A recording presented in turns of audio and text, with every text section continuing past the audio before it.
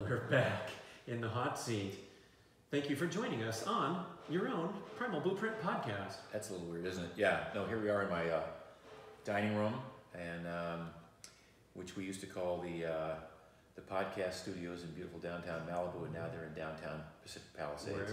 Wherever it takes, Yeah. we chase you down, man. Exactly. Anywhere around. Yeah. So we did a great show on the new book, Keto For Life, with the 4 pillars of longevity. And I thought this would be fun to focus on that pillar number 3, mental flexibility, and the various attributes in there, because it is representing sort of a extension of what you've talked about for 12 years and hammered home so hard that you shouldn't eat grains and sugars. We've already heard plenty of that, but these new insights and how they tie into living awesome and promoting longevity are extremely important. Absolutely. Yeah. I mean, I think the diet and the exercise are the easy parts, because the information is pretty finite, accessible, and with a little bit of discipline, you can make them happen. I think that the more difficult part of this would be developing the mental flexibility, because while it sounds like it might be easy in concept, our brains are pretty wired to chatter all the time, and to worry and to fret and to feel guilty and to take things personally, and all the things that we know at least intuitively we should not be doing, but we tend to do anyway. So the mental part is worthy of discussion and going into a deep dive today. So let's do that. Well, I have my top secret little Sisson notepad of life-changing insights that I've gathered over the years with great privilege. Here and there, you drop a bomb, and I have to go think about it for days on end. And one of them, one of the concepts that you've represented so well is this ability to pivot and this mindset of being able to go with the flow. And I think particularly because your entrepreneurial journey is so representative of that, I'd like to focus on this concept of pivoting and what the word means to you. Sure. Well, I mean, at its basis, it just means the ability to see a situation that's not working for you, and to be able to, with ease and grace, move in a different direction. But there are lots of nuances to this. In the personal development, personal coaching world, they talk about the difference between having a growth mindset and a fixed mindset. In a fixed mindset, you might say, well, I know what I want to do, I'm passionate about it, I have my plans, I have my goals set, and I'm going to go down this path, and nothing's going to keep me from doing it. And you see a lot of this on the internet today. You just, as long as you work hard, and as long as you grind it out and put in 18-hour days, you will be successful. And I take somewhat exception to that comment, because shit happens, things happen along the way. So if you have this fixed mindset and you're really all in with your plan and your program and your goal, that's great. But when things happen, I think it's important that you have the willingness and the ability to be flexible and to understand that maybe where you're headed is not something that you want to beat your head against. Maybe you have truly come up against something that's insurmountable, and you need to walk around it, or pivot, or make a new plan. And so the idea of pivoting for myself, I mean, look, my life has been just about nothing but pivots. One pivot after another. Yeah, Who doesn't play basketball? But it's, in retrospect, they all make perfect sense. Like one thing led to another, right? One door closes and 2 doors open is what they say. So I've always been geared toward having a goal in mind, whether it's a business goal, where I try one business and it isn't exactly what I had in mind, and so I try another business. Whether it's an athletic goal, where I try one sport and it doesn't work out the way I intended, so I try another sport. I'll give you an example in that. I started out as a miler and 2-miler on track team in college, and I just didn't have the speed. And I found out that as the distance got longer and longer, I was more proficient against the rest of the crowd. So when I finally got to the marathon, and I realized I'm pretty good at this. I can make myself hurt for longer than most people around me. I can participate and get race at a certain level that allows me to finish in the top 1%, or 0.1% versus middle of the field in a mile or 2 mile. So that was one of my first pivots. I just evolved into a different arena there. I did that for 5 years. I finished 5th in the U.S. National Championships in the marathon in 1980, but I got injured. I got severely beat up by all the training, and my choice was to either retire from competition entirely or pivot. Now, when you say, well, pivot, I mean, I could have found a new sport. I guess I could have gone and played golf, but not at the level that I was participating. So my pivot in athletics was I started riding a bike and learned the rudiments of swimming and was able to start participating in triathlons with using the endurance capacity and using the cardiovascular system that I had built, but now applying it to a different set of variables and leg muscles on a bike, and yes, a little bit of running too, but it was mostly the combination of the three. So that was a way of pivoting.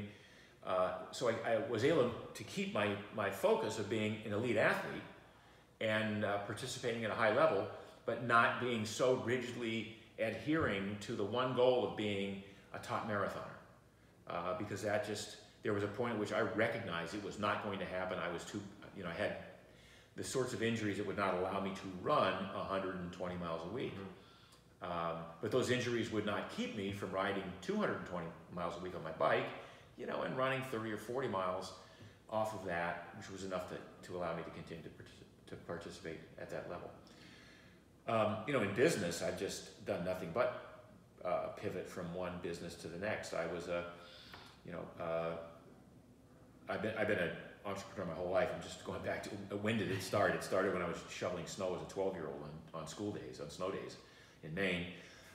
Instead of going to school, or a snow day you stay home. Days, right? You stay home. And I wasn't familiar with the snow day. No, snow day you stay home because there's so much snow that right. People can't. What are you gonna do? Get out, and so you go get your shovel and you make $80. As $80 as a 12-year-old. As a 12-year-old in the 60s. Oh, that was a week's pay. That was more than a week's pay for most people in my town. So that was blinged out when you're 12. Yeah, I don't know about that, but.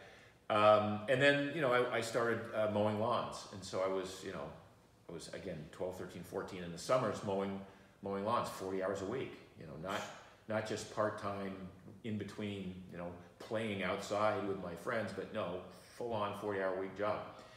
And then from there, I started painting houses. I just learned I went to spend a summer working for a contractor, learned how to paint, and decided I could do it. I could make more money doing it myself, and I did. And I put myself through school painting houses. And then after I graduated college, I had a painting contracting business. And I made a lot of money for a guy as a painting contractor. And it enabled me to travel around the world and participate in these athletic events. So the business enabled my hobby of trying to become an elite athlete. At some point, I realized I didn't want to be painting all the time, so I hooked up with a college buddy of mine, and we opened a frozen yogurt shop in Palo Alto in 1981. Cool Licks frozen yogurt, and it was an amazing success. We actually bought a barber shop. We went in, we couldn't find a lease, so we bought out Gerardo the barber for $17,000. Took over his lease, gutted the place, and then because of my background as a contractor, we built this beautiful frozen yogurt emporium. We were one of the first places to have, this is 1981, we had an overhead projector shooting music videos, which were big discs in those days, onto a screen above the counter. Anyway, it did very, very well, and so we got excited about opening more of these things, and we found a location down in San Jose near Apple Computer in Cupertino, and we leased that place, but it was a very big place, and it's going to cost a lot more money to build it out than we thought. And we thought, well, let's just not just do a yogurt. We'll do frozen yogurt, 8 flavors of frozen yogurt. We'll do a salad bar. Built a 50-foot long salad bar that was refrigerated from underneath. There was a place called Soup Plantation, and it just opened up, and we were sort of emulating what they were doing. And then Mrs. Fields had just started baking homemade cookies. So we had soup, we had salad, we had frozen yogurt, we had homemade cookies, and we borrowed money at 17.75% because that was the best deal you could get in those days, and completely lost, our minds. I mean, the first year we had to make a $10,000 a month profit just to pay our debt service down. And if you know anything about restaurants, they're not necessarily profitable in their first year, let alone their first couple of months. So that tanked. And from there, I pivoted and went to Los Angeles to get into sportscasting, and couldn't find a sportscasting job. But my agent said, why don't you just take some acting classes and some singing classes and some dance classes, and then I did the Groundlings. I don't know if you're familiar with the Groundlings, the improv classes. And at the end of a year, while I didn't have a gig as a sportscaster, I got a bunch of gigs as an actor. So I did some acting jobs, I did some commercials, I did, had some minor roles. I was on Dynasty, if you remember that TV show Dynasty. Remember the guy in the background that was serving the champagne at the party. That's exactly what it was. That was exactly what it was. Anyway, so I realized I didn't want to be an actor. I wanted to be myself. I wanted to be a sportscaster. So I sort of gave up on that whole thing and shifted away. I was coaching top athletes at the time. Young, hard-headed triathletes. Not quite yet at that time, but I was. No, I was. As a matter of fact, I was coaching you at that time, and then I got offered a job to go run the Triathlon Federation in Colorado Springs in 1988, 89. So I went out to Colorado Springs, ran the Triathlon Federation for a while. Of course, 2 weeks into that job, who calls me? ESPN. They want me to be a sportscaster for triathlon, for the Bud Light Triathlon Series. Yeah. You were able to do that. And I did that. Yeah, I was able to do it. That's good. But I mean, it's just, and I'm rambling about my story, but one thing led to another, and pivoting, and all these twists and turns, and all these things that happen. And at the end of the day, you still wind up sort of following the original path. Whatever that look. It just doesn't look, when you finally achieve it, it doesn't look like the vision you had from day one. But you can still consider yourself successful for having identified these opportunities to pivot and make a shift.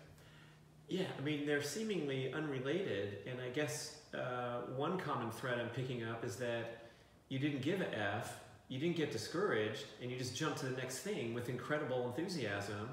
And I guess maybe that was the way that you leveraged all these things, success or fail, with the salad bar. You had the success with the yoga stuff, and then you pushed out to the outer limit, as you've been known to do throughout your life, and I guess then we're able to pull back. Yeah. But I mean, is there a common thread that you identified that pushed you to the next and the next? Well, the common thread is passion and purpose. It's basically waking up in the morning and it's like I tell people, if everyone followed their passion, we'd all own an ice cream shop, because when we're 12 years old, like Tasty Licks or whatever. I want to have an ice cream shop. But our passion shifts as we learn more about life, and as we get interested in things, as we find out what we're good at, and where our own secret sauce is. So a lot of people are very, very passionate about a job that they never envision themselves doing, but they're good at it, and they're serving people, and they are excited about getting up every morning and exploring what that new world looks for them. And I mean, I think that's the key, is to be excited about whatever the opportunities are for what you're doing right now at that time. So as for me, as I shifted from one position to the next, it was always because I saw an opportunity that interested me. And some of the interest stemmed from my previous experience. Mm-hmm. So the frozen yogurt shop to the restaurant.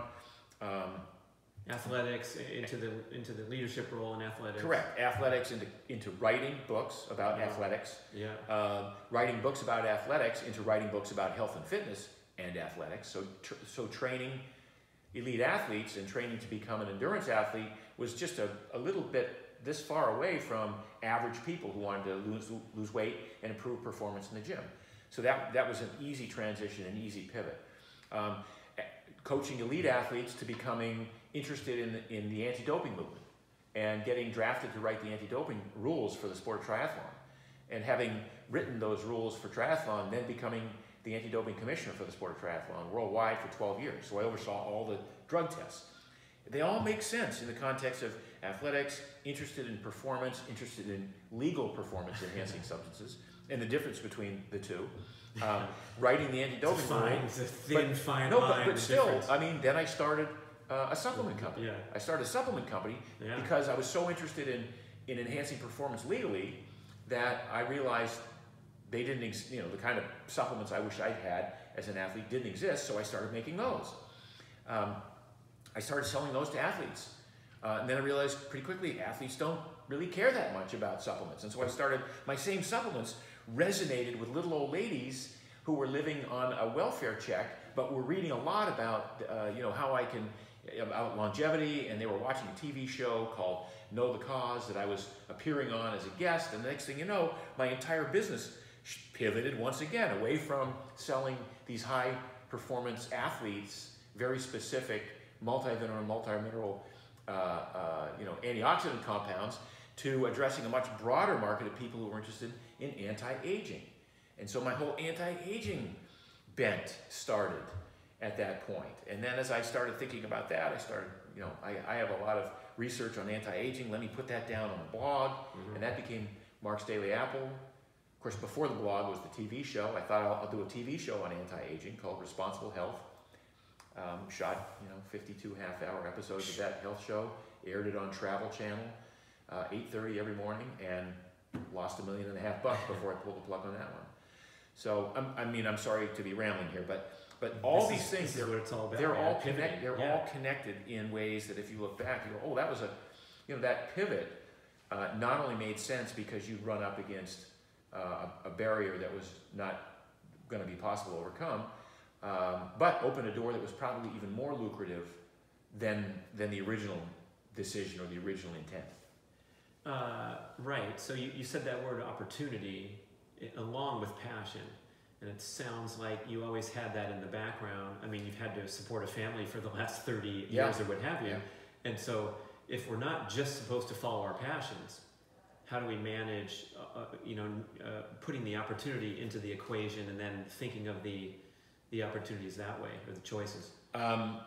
It was important to me that I maintained a relationship with my wife and my kids, and I fed my kids. Well, shoot, I shouldn't laugh, because seems like there's a few examples out there that we know about where someone just pursues their passions.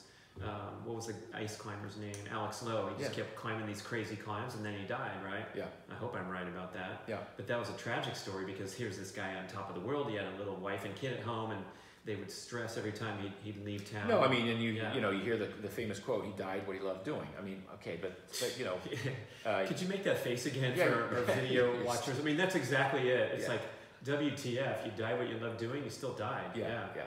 So I think it's also very important in this context of mental flexibility to maintain balance and to say, look, I'm going to be very passionate about my vocation. But I'm also going to have a good relationship with my family. I'm going to spend time with my kids. I'm going to enjoy the other parts of my life while I'm building this business or while I'm pursuing this passion. It doesn't have to be people who are just building business. I mean, you can be working for somebody else in a creative or senior position. It's not your business, but it's still your passion, and you still are doing what you are good at and what you can provide as a benefit or service to the company that you're working for. But again, in all of this, there are very few circumstances in which I would say it's worth sacrificing, your family's well-being, welfare, and health, just because you're pursuing some dream like that. Well, you were talking about that, I think, off the recording last time we were visiting about this reasonable tolerance for risk, and how it's really difficult to hit it big, because it doesn't make sense to mortgage your home to try to open a frozen yogurt shop. Yeah, and when I did that, by the way, I didn't have a family, I didn't have a wife, I didn't have a girlfriend, I didn't have kids, and so my risk tolerance was much higher. I had literally nothing to lose. And I think this is a common thread that you'll see in people who started businesses that have been wildly successful over the years. In many cases, they didn't have anything to lose. They weren't married yet. They didn't have kids yet. They weren't going deeply into the kind of debt that was going to ruin them. They, in many cases, they borrowed. They used other people's money. They raised money from venture capitalists or private equity people. So there's every person has to figure out what their risk tolerance is, and I still would say I have a fairly low risk tolerance. You're kidding. I had a low risk tolerance in those days. It's just that I had a certain confidence that I could make something happen, and I also had a certain confidence that if it didn't happen, I wasn't going to be thrown off the deep end and put into serious harm. So when I lost, $1.5 million on the TV show, and I didn't have $1.5 million to lose. Well, clearly I did, because I lost it and I didn't go into debt. But I mean, I recovered, I pivoted, I came back, I started Mark's Daily Apple, and from that, that grew into a very viable platform that ultimately was probably more powerful than a TV show that I could have had. You're saying you don't have a high risk tolerance? I don't, compared to other people. Like who? I mean, it seems like I'm just trying to get to the bottom of this, because my picture of you is like you have an amazing ability to put yourself on the line and roll the dice, unlike almost 99.99%. No, it's really interesting you say that, because I understand where you're coming from, and I would say look at Alex. Speaking of climbers, Alex Honnold. Okay, he's got risk tolerance. He's got risk tolerance, and yet he puts his skills on the line every time he climbs. Yeah. Because one mistake and he's dead. Yeah. Right. Now I don't have that kind of risk tolerance. But if you scale it back, I know my limitations. I know the likelihood of success, and I also know pretty much what's going to happen if I fail. And I think that's a lot of what happens with a lot of people in business is they dream about what will happen if they succeed, but they don't look at, okay, if I don't succeed, what's my realistic situation? Have I like borrowed all my parents' retirement money to start this dream shoe repair kit or something business that I thought was going to make it big and then failed miserably, and now not only am I have no money, but I've taken other people down with me. So I don't no, but I mean people do that, and that's big. Yeah. And that's not the kind of risk that I would take. Yeah. So I that's think like the delusional sociopath that begs all his friends for money. Yeah. And then spends it cavalierly. Yeah. Which there's a lot of that in business. Yeah. So I think there's an obligation to an entrepreneur to assess risk, to evaluate the business that they're about to embark on. Is it a good business? Like even if it's wildly successful, will it be a good business? Versus starting something and saying, well, in the best possible, I'm going to have $1 million company, and that's the best it's always ever going to be, because that's the sort of the market that I'm in, the marketplace. Yeah. Here's our projections, Mark. Would you like to invest someday if everything goes well? Yeah. Look, taco stand is a great business, but a taco stand in one city, one taco stand, doing $1 million a year, and somebody say, well, that's a very successful business, but unless you franchise it or put more of them out, that single taco stand doesn't scale beyond that. So, getting into the weeds here a little bit, but I think the ability to measure risk, to understand whether or not you have a great business idea in the first place, and again, look at it in terms of where am I in my life right now. If I have a family and I have kids and I have mouths to feed and a roof that I need to put over people's heads, what are the limits of my behavior that would become inappropriate if I risked everything and lost it? Yeah, borrowing from your buddies who are on a budget or what have you. Yeah. Something like that. Yeah. Okay, so your example of pivoting was jumping from rock to rock, starting at age 12. Yeah. I wonder also if it applies to. Oh, that's funny. We talked about that a long time ago. What? The rock to rock race. The rock to rock. Oh, the symbolism. No, it's whole. Yeah. Did you just think of that, or it just came out, man? Jumping from no, rock that to was rock. as I was a kid growing up in Maine. Maine has no beaches. It is literally, quote, the rock-bound coast of Maine. Yeah. And all it is a collection of boulders from small pebbles Ancient times. to car-sized boulders. And quite often we would run along the coast, jumping rock to rock, and you sort of have to, you literally pivot. You can never run the rock-bound coast of Maine in a straight line. You have to pivot. You have to always be thinking 3 steps ahead, right? Because your momentum from one jump to the next, you still have to know what the next jump is after that in order to get good at this. You're digging that symbolism. I'm going to do something with that. Yeah. It reminds me when we were in Starbucks, I was just recovering from this horrible bout of vertigo. It left me in bed for like 9 days straight. And then I was complaining about my debts. And you said, so you're upside down and you have vertigo. I'm like, yeah, what about it, Mark? Yeah, but oh shit. Yeah. What the hell? Yeah.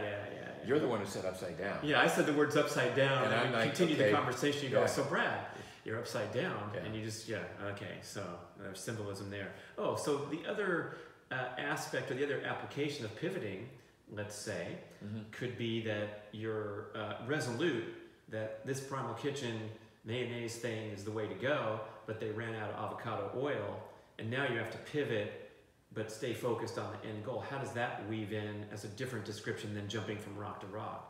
It's not a different description.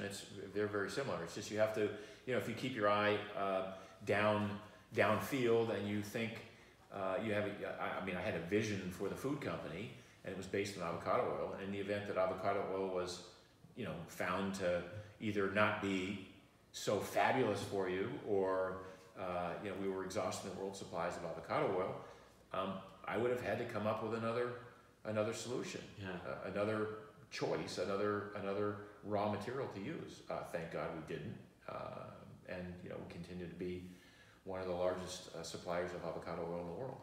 But those are always the sorts of questions that you have to keep.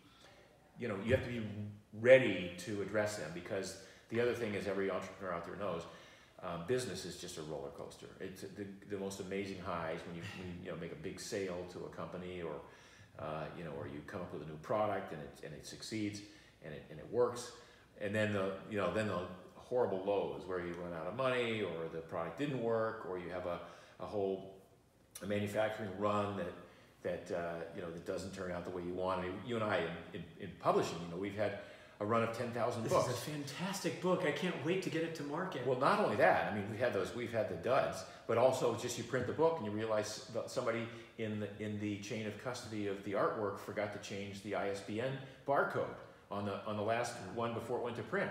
And now you have to take them all back and unbox them and put a new barcode on. Those are, but that's just the stuff you have to be, that's business. You have to be, not just ready, willing, and able, but you have to not even think twice about woe is me and how bad things are. And that kind of gets us to the concept of pivoting from a longevity and the point of view of this ability to roll with the punches, and to maintain well-being, mental well-being, along with physical well-being. The idea that if you look at all the Blue Zones is a good example of a book that talks about longevity and looks at the different factors. Certainly there's the food factor and there's the exercise factor, but one of the main factors in people who live to be 100 years old is their ability to roll with the punches, their ability to adapt to huge life crises, the death of a spouse or a child, the loss of a job, catastrophic loss through fire, earthquake, car accident, or whatever. The ability to recover from those and not to move on. And that's a form of pivoting that is essential, and it's an essential skill for life that conveys some amount of longevity on people, or reduces the risk for early demise. How do you feel you're doing on that objective?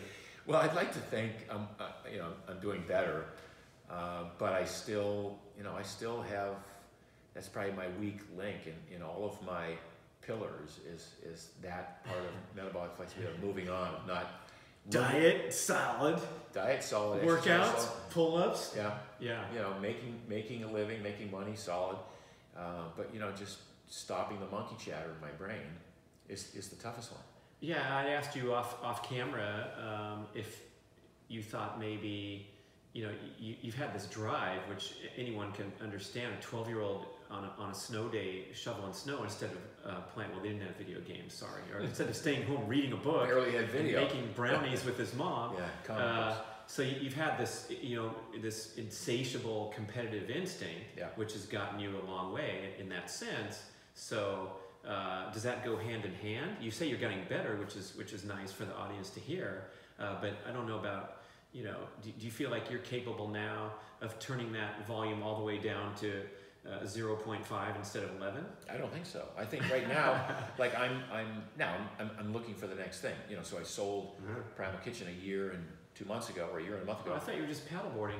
I was gonna go apply for a paddleboard teaching job in Bali. But they rejected your resume, didn't have experience. Overqualified.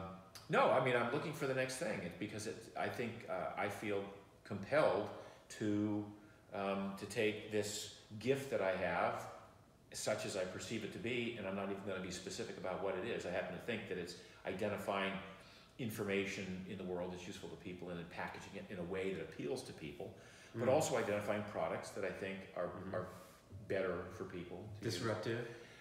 Disruptive would be a great adjective for that. But and since I've been unburdened with running the day-to-day operation of Primal Kitchen, I'm sort of like, okay, what is it about today that has me compelled to and passionate to go, hit the ground running and get something accomplished and work toward the next goal and be willing to pivot from there. And it's been a real a challenge.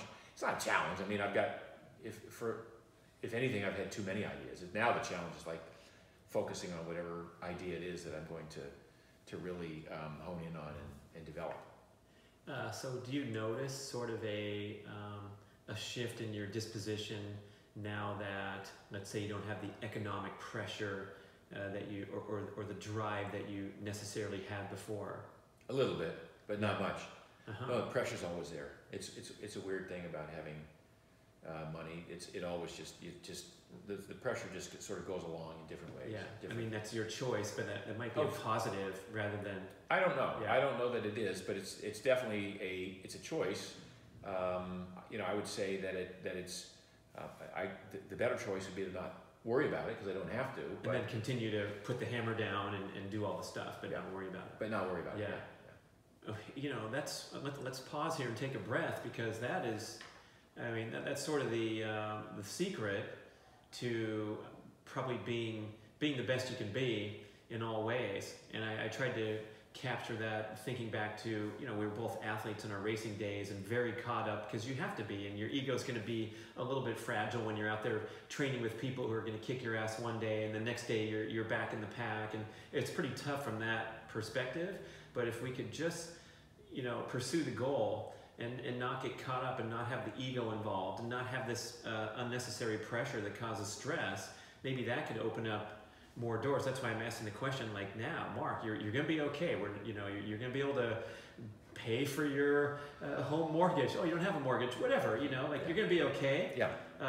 So now you can have that relaxed mindset, and then the edge can be entirely toward which it is. That's I mean, I think that's I don't want to overplay that, but I've gotten to that point where that part of the security is handled.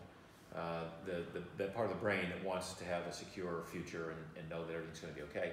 On the other hand, I think our brains tend to, want the chase, the hunt, the game, the challenge, to overcome. I think it's the human condition is to overcome. So there's this little interplay between being accepting of whatever happens, and that's the pivoting, while you're in the game chasing. And so I mean, a lot of, again, life coaches or Instagram gurus will say, if you're not growing, you're dying, or if you're not learning, you're whatever. If you're not watering the plant, it's dying. Something like that. Okay. Something, but there is an element of truth to the fact that I think it's important for everybody to always be sort of moving ahead and not being stagnant and complacent with where they are. Yeah. and I don't know what that looks like. It's different for everybody, but for me, it's like I need to have something, some project that I'm working on, some plan that I'm working on, some business idea, some book that I'm writing, whatever it is, something that is taking me in a direction that allows me to continue to grow and to continue to serve. And the pivoting comes in that if I'm heading that direction, and again, it looks like it's not going to work, I don't just go, okay, I'm done, I quit. It's like, okay, now I see, now this is more of interest to me, or this is maybe a better way to do it, or a better idea.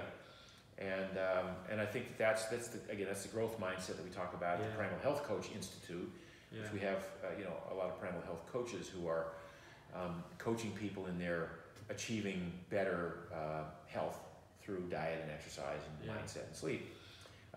The whole idea of a growth mindset is one of being, again, open to new information, not so rigidly tied down to a business plan that you stick with a plan, or else or else everything is considered a failure. If we didn't do it according to the plan, it's a failure. No, in most cases the plan is just a nice little starting point to be open to ideas and be able to pivot and to be able to make changes and to be able to wind up at some point in a position that you think that you feel satisfied, very satisfied with, but may look nothing at all like what you first had in mind. Yeah. I wanted to be a doctor, until I was 14 years old. From the age of 6 to 14, I wanted to be a doctor, and that's what I was going to do. And I lost my way in college, and I decided it wasn't right for me. And here I am at the age of 66, and I probably had more effect on people's health as a writer and as a blogger than I ever would have had as a doctor. So the vision, was of being a physician and helping people in a white coat and a stethoscope as a teenager. But the end result looks far different from that, and yet it's a manifestation of that from day one. Yeah, you're just on the other side of the coin, keeping people away from their doctor. Pretty much. So you strike me, I know you pretty well, I've seen you behind the scenes, that you're capable of this badass, kick-ass day, high competitive intensity, and then able to unplug and go off on vacation or have a nice evening out and have some sushi and not be consumed with rice, by the way. Sushi with rice. Oh, with rice. Mark Sisson eats rice. He has a pinch of sugar in his coffee in the morning too. Would you, comment on that? What do you think? Can you unplug pretty well when you need to? Oh, sure. Yeah. Always have been, or? Yeah. I mean, I think that is part of this balance, because I would say that there are people I know who claim to work 80, 90, 100 hours a week and never unplug, and then go home and sleep a couple hours and go back and do it again, whether or not they have families. And I think that that's just unhealthy all the way around. Now, look, if you're a young entrepreneur and you've got a business that's demanding your attention all the time, and you don't have a family and you don't have a relationship, then go for it. Then burn the candle at both ends for a while, or burn the candle at one end all the way down, I should say. All the way down. But that's not conducive to a long life. That's not conducive to a happy life. That's just conducive to potentially making a lot of money at some point. There are times in my life when I've had to grind it out and work extra hard, but for the most part, I've always kept this idea that I don't ever want my kids to hate me because I didn't spend time with them, right? And to this day, they never let me forget the fact that I spent so much time with them, boogie boarding and snowboarding, and going to their soccer games and coaching Little League and refereeing soccer and all the stuff that I did. Yeah, it seems like you can, quote, have it all in that sense. Like, I'm going to argue that all that time with your kids and that time away from the grind probably helped with creative inspiration, 100%. Your health, your energy, your focus when it was time to go to work. 100%. Yeah. Right. No, I think people today are guilty of putting in too much time on the clock and not getting enough done. At Primal, there's our poll quote for the episode. No, I mean, yeah, for real. Yeah. People, you know, at Primal Kitchen, we have, I'm going to say we have 80 employees at Primal Kitchen right now, and 25 of them work at the office, and the rest are scattered around the country as virtual employees. They work out of their homes. Do I worry about them because they're not punching a clock at 8 o'clock in the morning and then punching out at 5? No. Really, all I expect is that they get their job done, they'd be creative with what they do. And so the way I would look at it is I would rather have an employee who gives me 2 hours of focused, good, productive work every day than somebody punches in for 8 hours and hangs out by the water cooler and is raiding the cafeteria at the company and playing pool or foosball in the company, rec room, and not getting anything done, but claiming that they put the time in, right? So, and we live in a world where that sort of productivity is measurable. Like people would say, well, how do you measure people's, like at the end of the year, how do you take an employee who's on that sort of a flex schedule, who has unlimited vacation time, and how do you evaluate them? Like we are very clear about what we want as a task list from them, and they are expected to meet or exceed it. And after that, I really don't care how they did it. In fact, I'd rather have somebody wake up at 2 o'clock in the morning from a deep sleep and go, oh, that's the answer to this problem, and start to get up and write it down, than wait till the morning and come in and say, oh, I had a great idea last night, but I forgot about it when I woke up. Well, you kind of covered this with your discussion prior to it, but we're trying to work our way through the mental flexibility chapter, and this other thing that comes up is the dangers, the health consequences of rumination. So you said you're getting better at it, but that's, I think, what the term would be for this, running the scenarios through your head and being anxious about where you're headed and all that. Sure. I mean, a lot of people, look, we think about a lot about what we did yesterday or what we did a week ago and wish we could take it back or do it again or have a do-over. We think a lot about the future, like what if this happens or what if that doesn't happen, and we spend a lot of time in those moments that are not the present time, and the present really is all there is. I've said this in the past, but the present is a singularity through which an infinite number of possible futures must pass to become a finite past. Think about it for a second. The future is an infinite number of possibilities that have to go through the present time to become the past. And if we can recognize that so much of our enjoyment of life has to do with our enjoyment of the present moment and the people that we're with.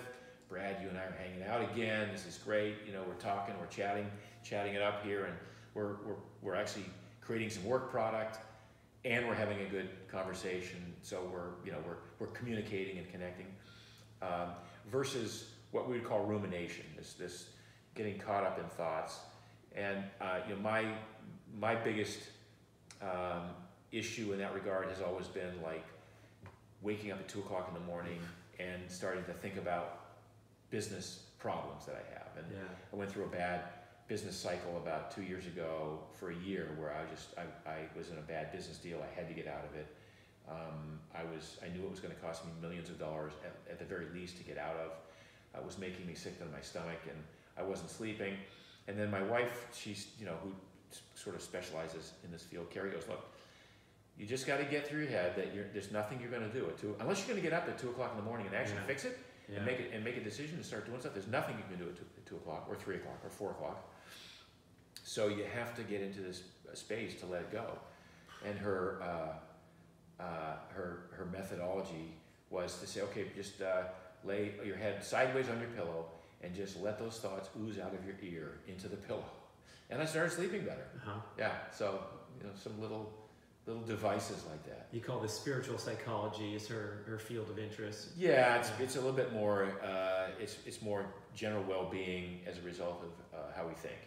So the recognition that our thoughts are at the root of our well-being, and so many of us, are not well simply because of our thoughts. Even though we're eating right, we're exercising, we're doing all the right things, we're still not emotionally in a state of well-being because we're pissed off at our neighbor, our spouse, our kids, our boss.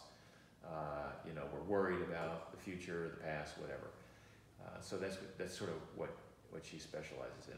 The Carrie Sisson blackboard at the house with the daily or the weekly saying, your thoughts are the source of all your pain. Yeah. It's what you think about what happened to you, not what happened to you, that causes the pain. Yeah. And it's nice and cheerful to read that, but then to take that and execute it every single day in life is the challenge. But at least we can open up to the idea and acknowledge that it's true and that we have the power to do it. It's pretty awesome. Well, I mean, therein lies the challenge, because I think everybody intellectually understands, oh yeah, that makes sense, and then to try and actually make that happen and to try and untether yourself from those thoughts is a whole different situation.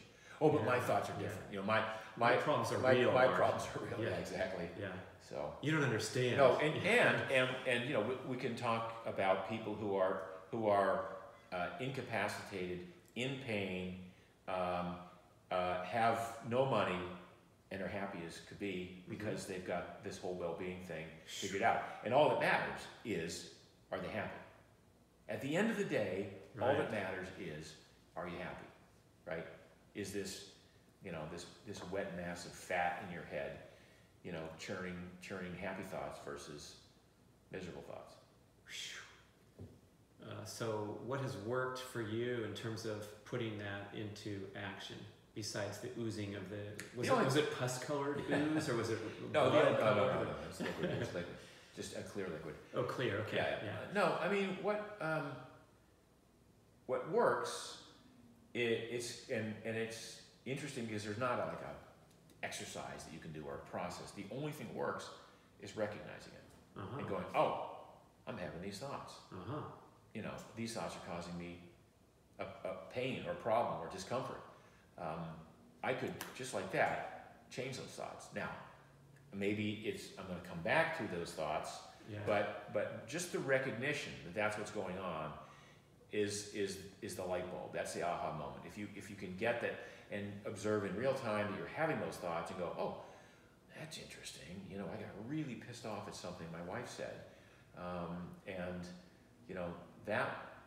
that wasn't right or wrong or good or bad. It was just her reality. It wasn't, and I didn't share that reality. But for her, it was 100% real and a reality, and yet, took it personally. Whatever. Just the recognition is the starting point. Our buddy Dr. Ron Sinha, author of the South Asian Health Solution, expert in rumination, because his high-income patients in Silicon Valley suffer from it to the extent that he's identified metabolic values associated with their flawed thinking. It's incredible. He says if you catch yourself ruminating, you identify it, like you just said, and he said if it keeps happening, you just get a bowl of popcorn and pretend like you're watching your own movie. You just sit back and let it run out, but have that distance from it. What's funny is the term rumination, one of the quotes that Carrie put on the blackboard is from Rumi. It's from Rumi. Rumi doesn't like rumination. No, Rumi. And Ron Sinha is from the nation that Rumi comes from. So he's from Rumi Nation. Rumi Nation. Oh, well. Anyway. I love it. You're good with those word things. When Paul Saladino came in, you started the podcast going, so your name's Salad? I know. Yeah, fun times, kicking it off. So then we got to this concept of journaling.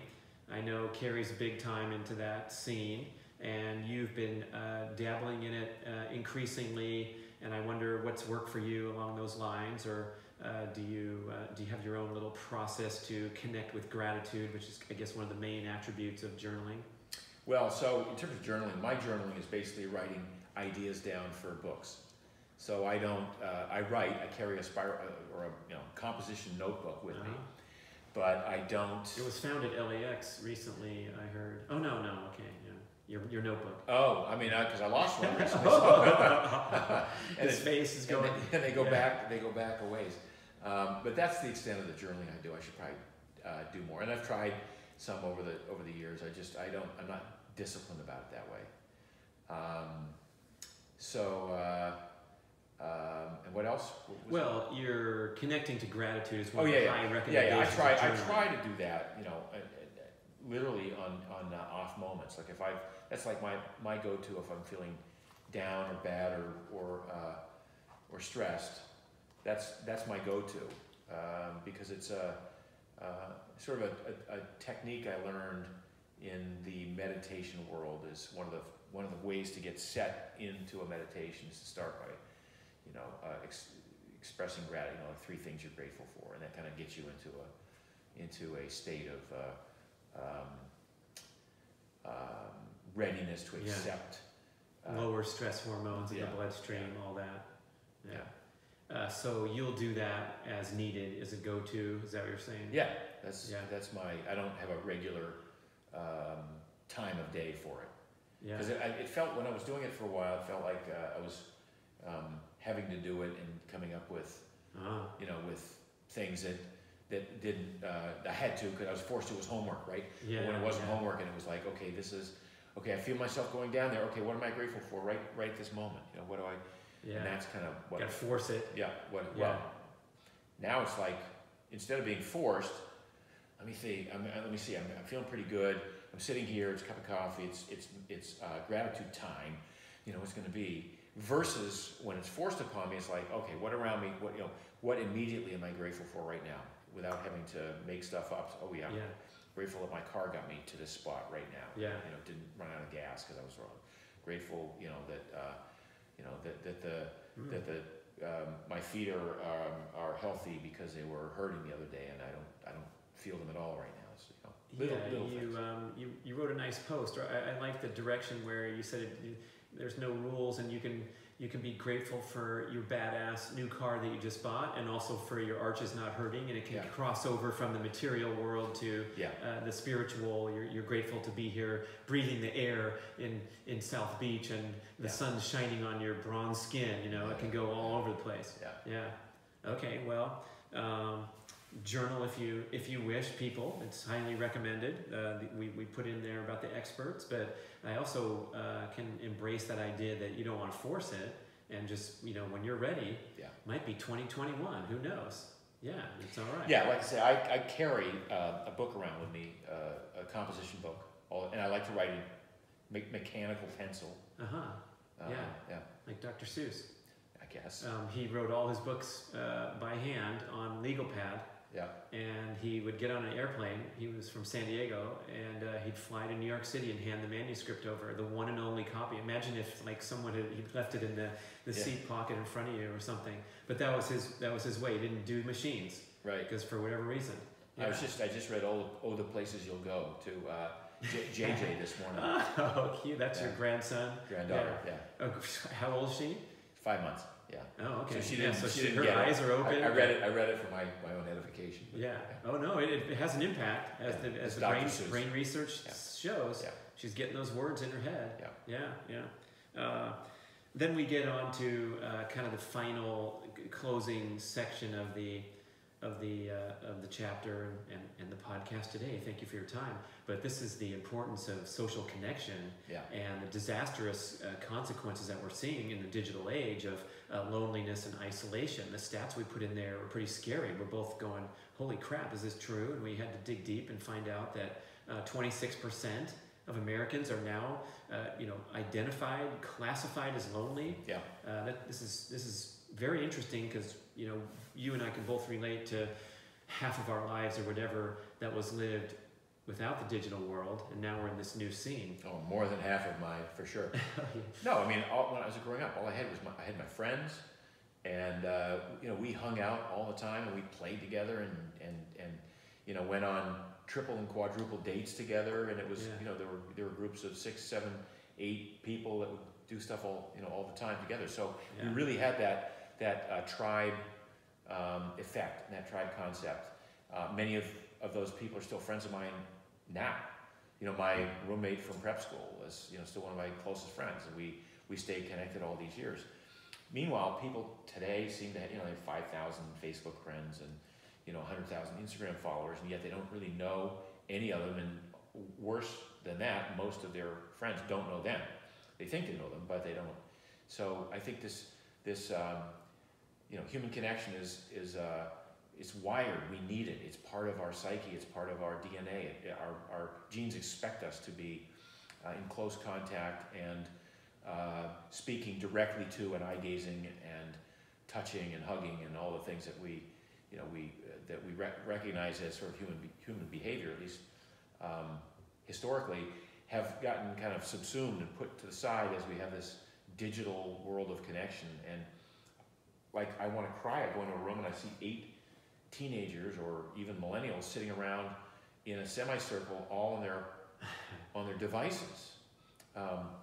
You walk down the street and everybody is, tuned to their phone. It's beyond ridiculous. It's sad.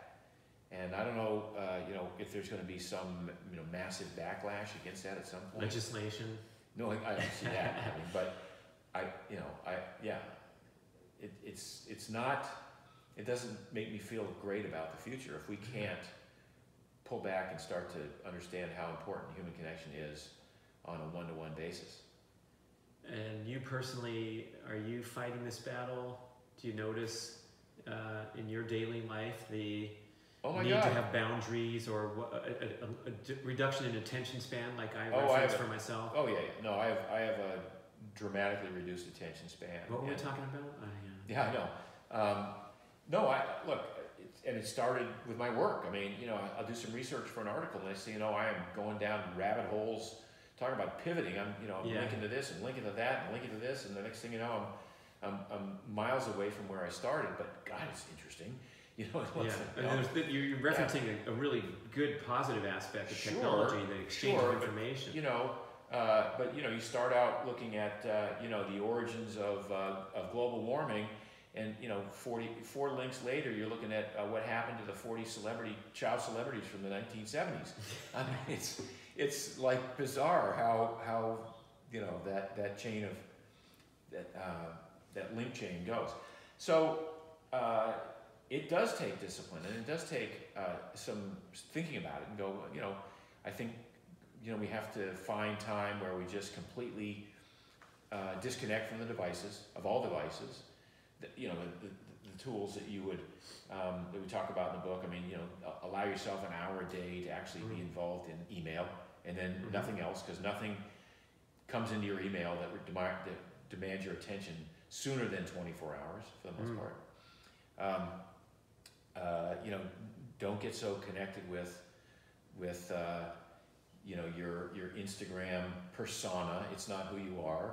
That's the thing that's kind of going around now. I think a lot of the people on Instagram are recognizing that that's not who you are, and so so now people have gone the other way, and they're taking really ugly, unposed shots of themselves and saying, "This is the real me, not the Instagram." I didn't know that. You're gonna have to step up. Yeah. So, okay. Anyway, all of us just say we just need to spend more time with real people, connecting. Go to a pub and have a beer with a friend.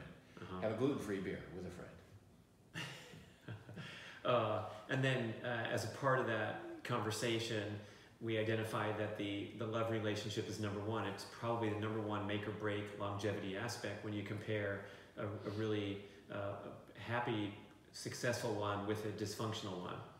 Yeah, so exactly, going back to the blue zone concept and longevity and centenarians, people in long-term relationships, long-term, healthy, happy, loving relationships live longer than people who don't have relationships or who are in not so loving, toxic type relationships. So it's not just like be with somebody, it's like be with somebody. And now you've been at it for 30 years with Carrie, 30 plus, right? What's some of your reflections? No, it's tough. It's oftentimes it's very easy for couples to say, you know what, that's enough, we're done, let's go. Especially today with the distractibility potential. So we've hung in there, and we've worked through some things, and we're great now, and we respect each other's boundaries and personalities, and so we work well together. Yeah. And you feel like I think you guys have some nice balance between independence and then connection, and it seems to be important. Dr. John Grady said that you have to kind of make yourself happy, and then you can have a relationship to No, make you happier. I think that's exactly the realization we came to, was that, you know, it's up to each of us to make ourselves happy, and then we can build on that with the two of us. And what's next, Mark? Your next thing is top secret. Yeah. Well, You want to talk a little teaser about the next book, because it's kind of exciting to us anyway, that we're cutting through this nonsense and this the diet wars, especially in the age of propaganda and documentary mind washing. What's the solution, man? well, eating less food. Eating less food. But how do you do it? Because you're speaking to the microphone. Eating less food, Mark says. Yeah. No, that's what it is. It's eating less food. The challenge is how do you get to the point where you're okay eating less food, and you're not hungry, and you're energetic, and you have all of the positive aspects of enjoying food, enjoying every meal, every bite you eat, and eating less of it. And so that's the book will deep dive into that. Love it. You know, it's a little bit of fasting. It's what we would call intermittent eating versus intermittent fasting, but all strategies on how to make it work for you as a life strategy, not just as a short-term fix. Intermittent eating, new vocabulary term. Yeah. Shifting the cultural mindset away from intermittent fasting. Huge difference there. Yeah. All right, good stuff. Thanks for joining us. Thanks for listening, everybody, and watching on YouTube. Thanks for having me on my show.